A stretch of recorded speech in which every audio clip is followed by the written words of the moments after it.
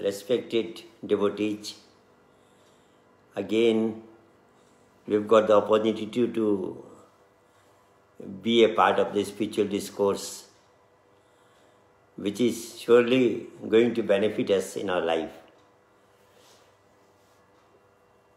Just like there should be combination of spirituality and worldly affairs, or so to say physical science and spiritual science. When there is combination of both the things in our life, we really enjoy this life. Sometimes what happens, we are more forward in physical science and less forward in spiritual science. So then there becomes a disbalance. So if you are regular in spiritual discourses, slowly and slowly we will be able to understand spirituality.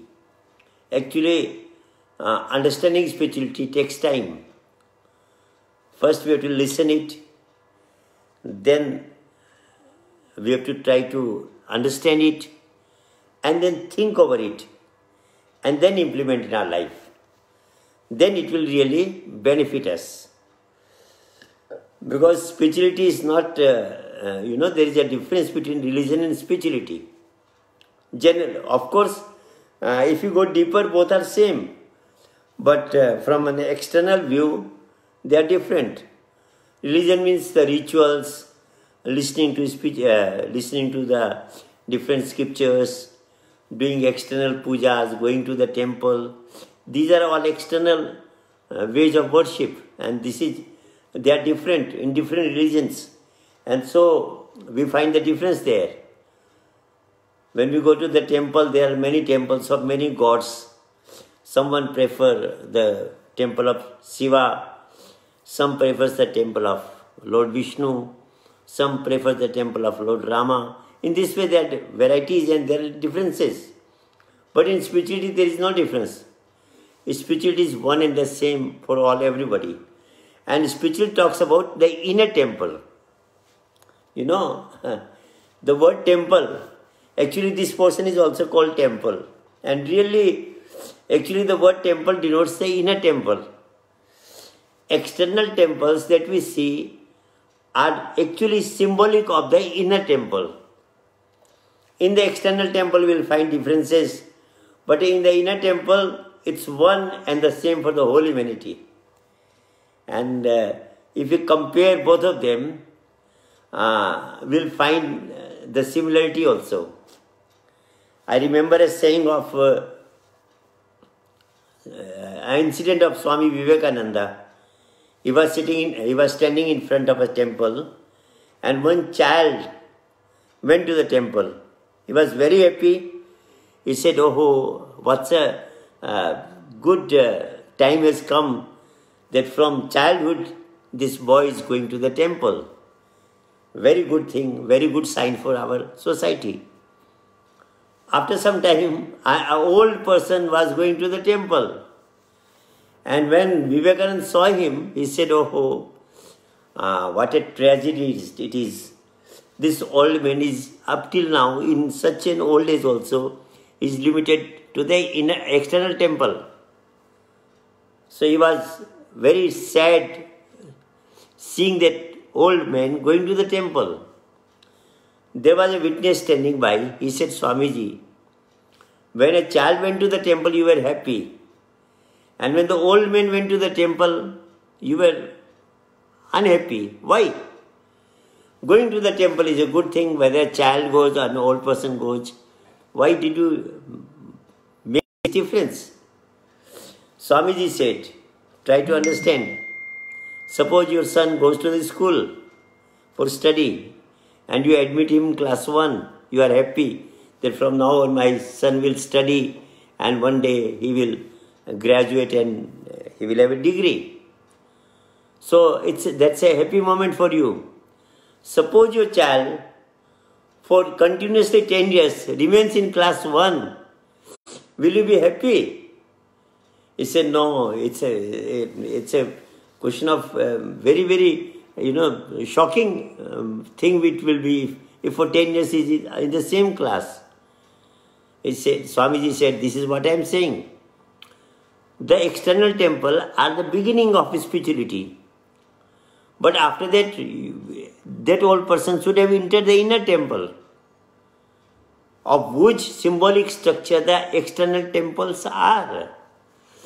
But still now he is absorbed, he is busy just going to the external temple, and he has not been able to find out the inner temple. That's why I am feeling sorry for him. So actually, friends, this is a fact. If you compare the inner temple and the external temple, you will find a lot of similarity between them. We do 4 things in a temple.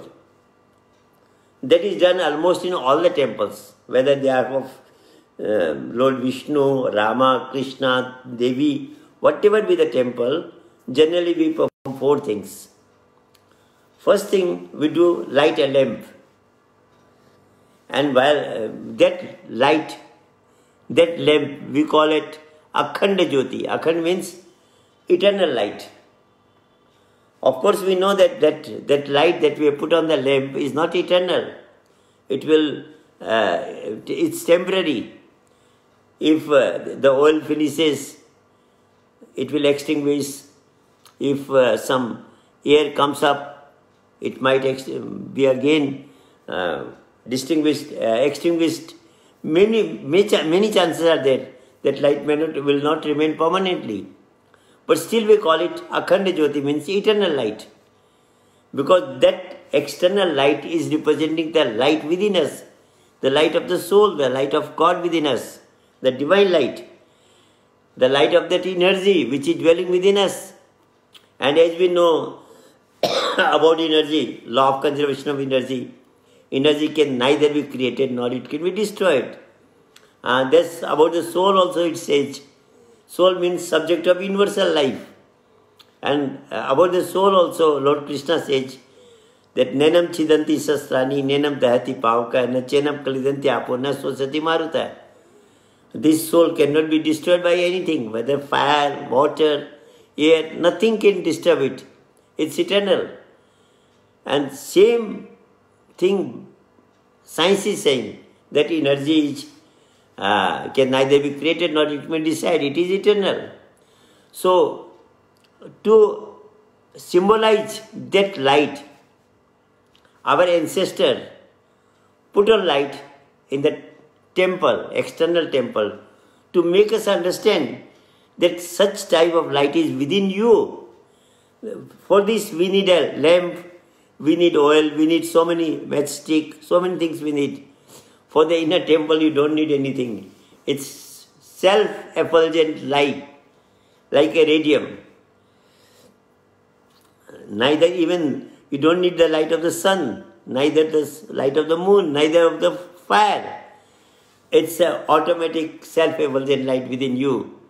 And when we enter the inner temple, we can see that light.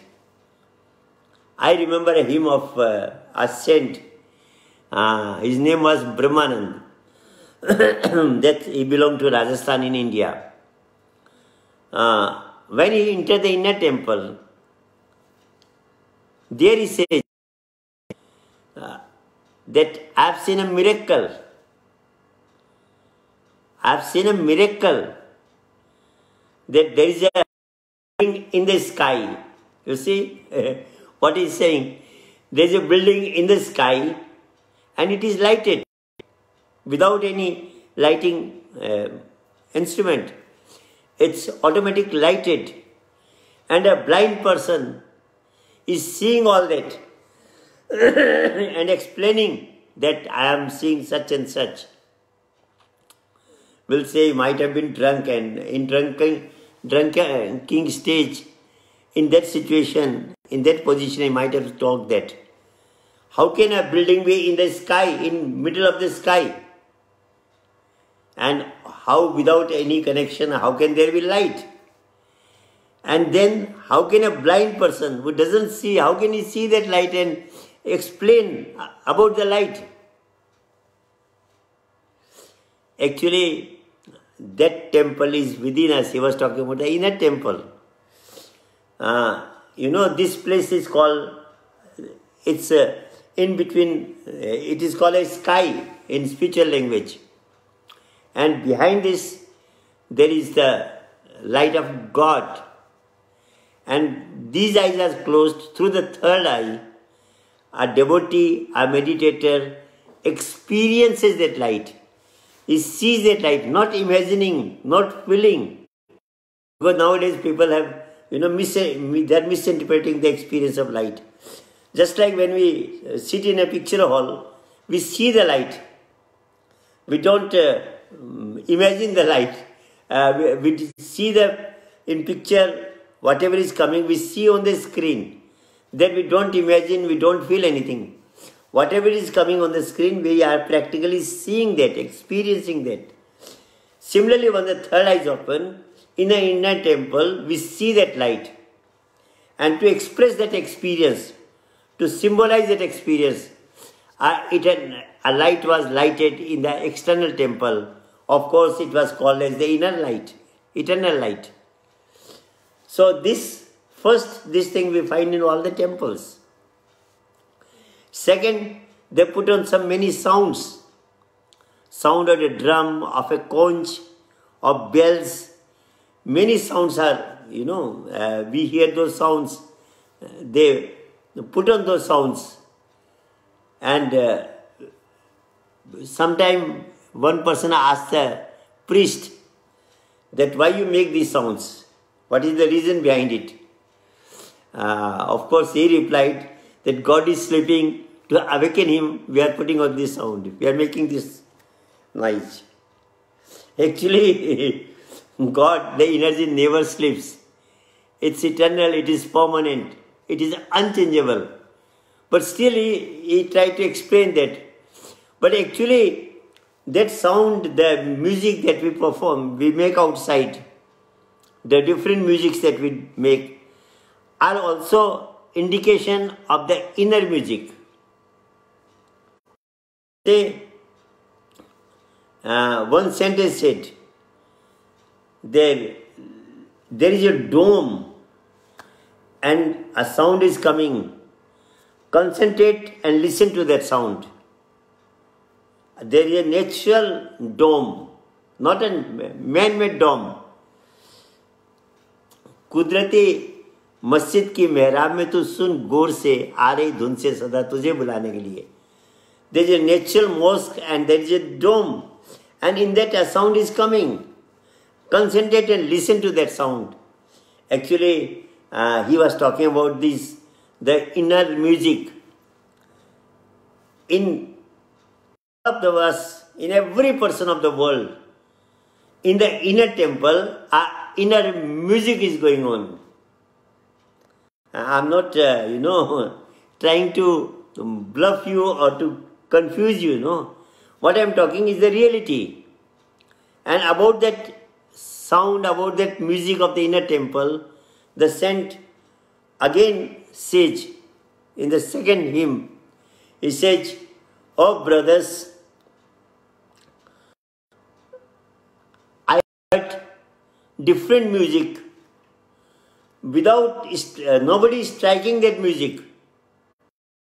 Whichever you listen, somebody strike that music, whether it's a bell or a harmonium. Without striking, the music cannot come automatically. But he says there is an automatic music going on. Bina bajaye nisidin baje ghanta sankh nagali re. Means 24 hours that music is going on. Conch, bell, drums, many type of music are going on.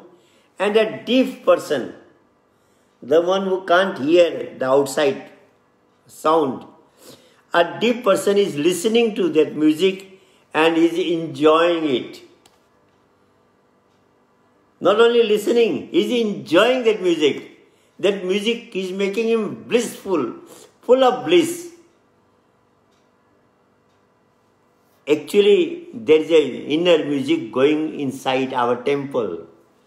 And that is in spiritual yoga language, it is called Anahat Nath. Anahat means non-striking, without striking. And Nad means a sound. Automatic sound is coming. Some of you might say, how is it possible? Without striking, how can there be sound? I give a small example. Suppose you are in a hall and there is a mic going on, somebody is speaking. Amplifier is there. You increase the volume of the amplifier. And when it crosses a limit, there will be a whistling sound. Who created that sound? Did anybody speak? Did anybody strike? No, it came automatically. And then we say to the person controlling the amplifier, the mic, we say, oh, please reduce the volume. Feedback is there. And we call it feedback.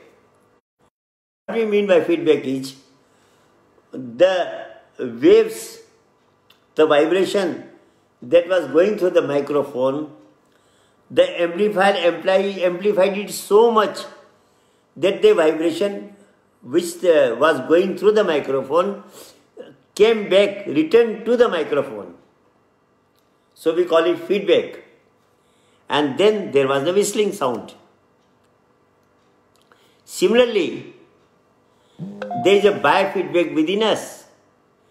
And when we make that biofeedback, we listen the inner music without striking anything. I would like to explain a verse of Kabir, I enjoy that verse. He says, कबीरा धारा अगम की सदगुरु दई बताए, धारा को उल्टा किया तो स्वामी संग मिलाए. He says there is a flow going within us. And if we could reverse that flow, we'll meet the Master, we'll meet the Lord, we'll experience God in His different forms. What is means actually, some people, simple answer, simple this meaning of this verse, what they say, dhara, if we reverse the word dhara, it becomes Radha, and if you join it with Swami, so if you remember Radha Swami, if you utter this mantra Radha Swami, you will have salvation, you will attain God. This is superficial meaning they give, but it is a spiritual meaning. Dhara means flow. Externally we see the flow of water, flow of energy, flow of electricity. Similarly, there is a flow inside us. The flow of consciousness from the soul to the mind. There is a consciousness flow from the soul to the mind. And from the mind, it goes to the brain and the senses. Mind is the middleman between the senses, brain and the God. And the Almighty, or whatever you call it. The soul, we give different names to that energy, So the energy is flowing from the soul through the mind to the senses and brain, to the body. Now when it comes to the mind, if you could reverse the flow from there back to allowing that flow to go to the brain and senses, if we reverse that flow from the mind back to the soul, that is called biofeedback. And so what Kabir was talking about, when I met the spiritual master, spiritual master means the one enlightened spiritual master. Again, I am emphasizing the word enlightened spiritual master. Nowadays, we find philosophical spiritual masters. Very learned spiritual master. But a learned spiritual master cannot make you these experiences.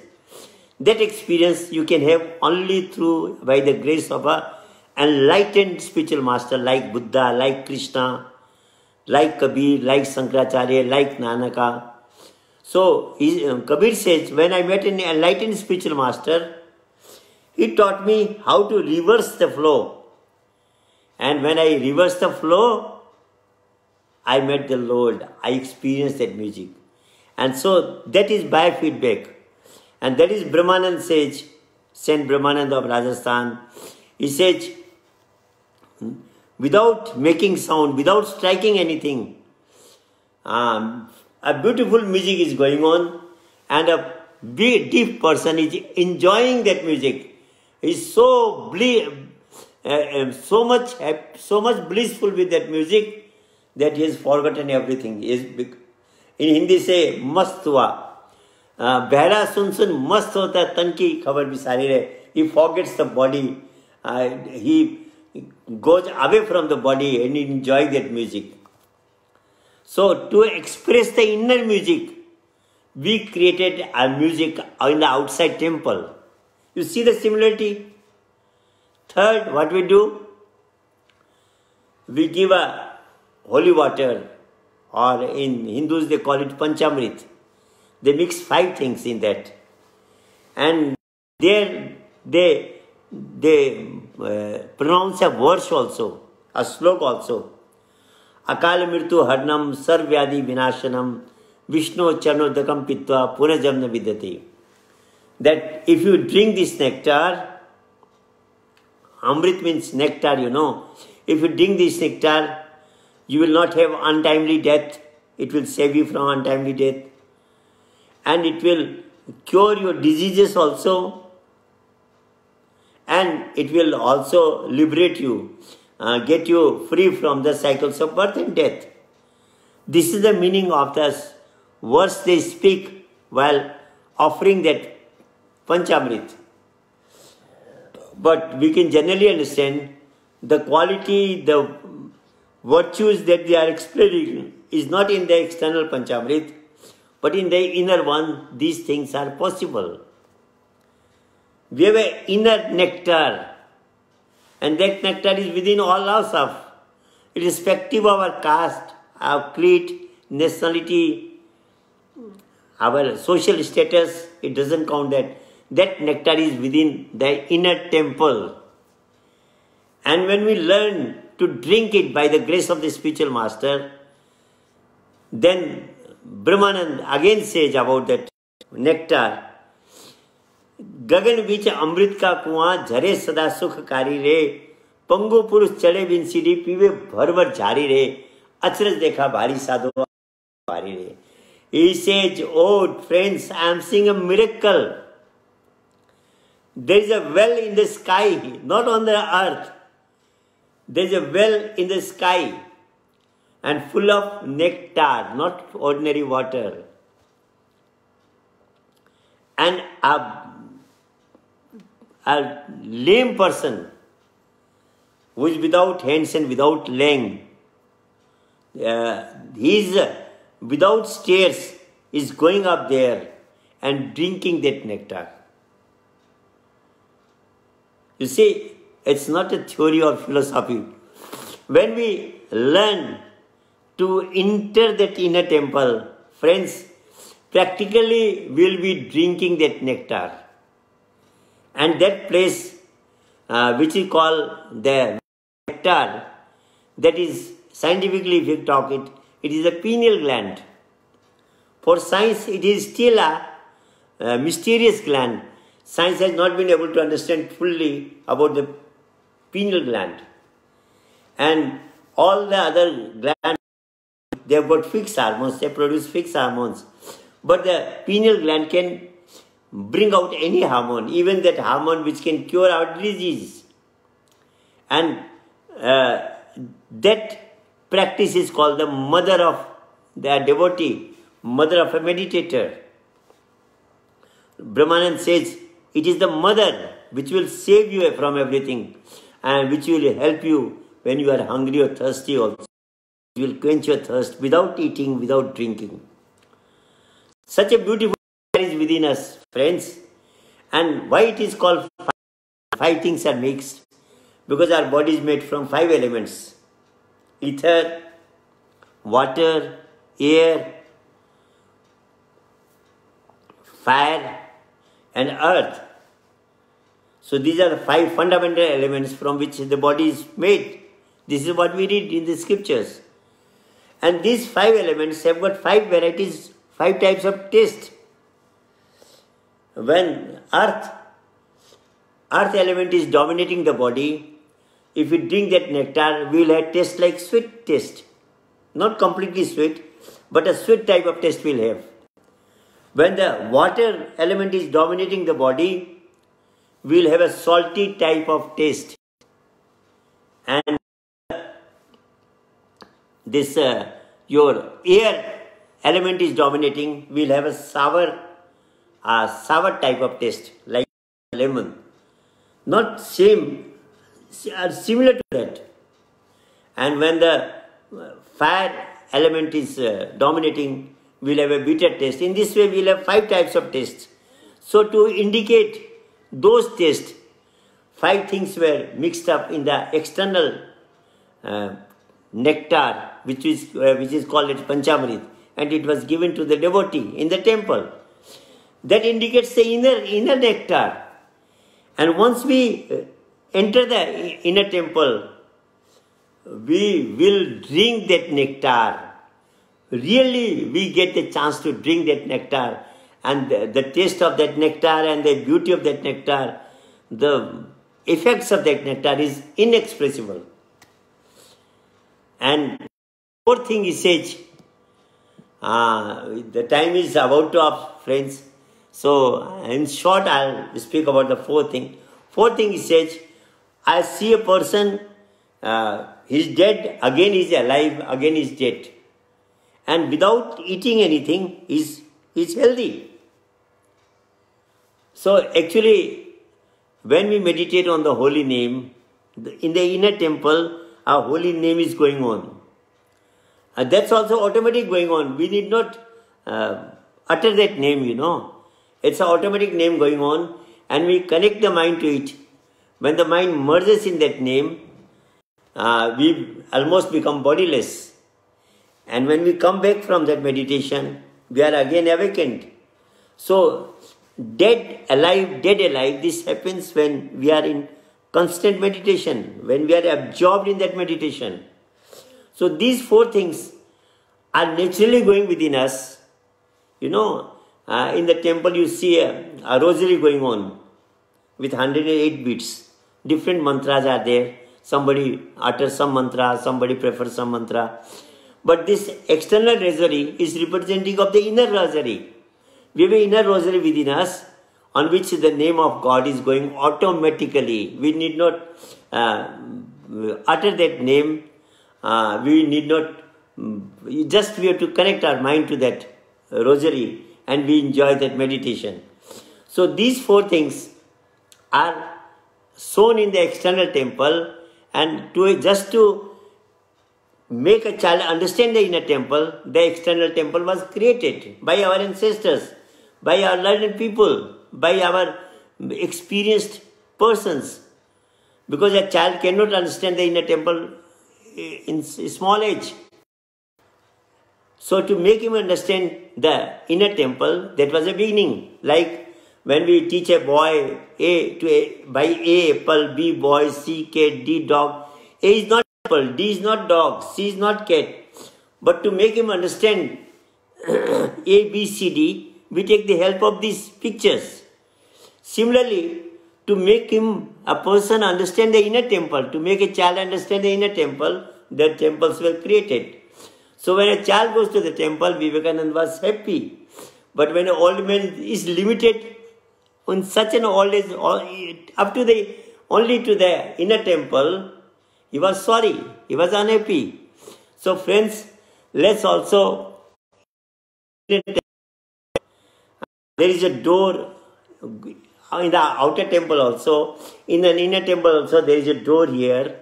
And when we meet the real master, spiritual master, he by his grace, by his spiritual power, will make us enter this temple. And what we see externally in the external temple, all these spiritual experiences we will practically have in the inner temple. And a child in the mother's womb experiences all these things in the inner temple. We experienced it, but when we came out, we forget all that. And so the time is up. Let's close this session today.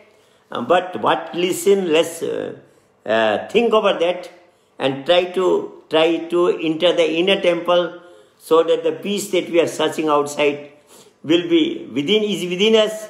Let's enjoy the peace, enjoy this human life, and make this life fruitful. Thank you, everybody. Thank you very much.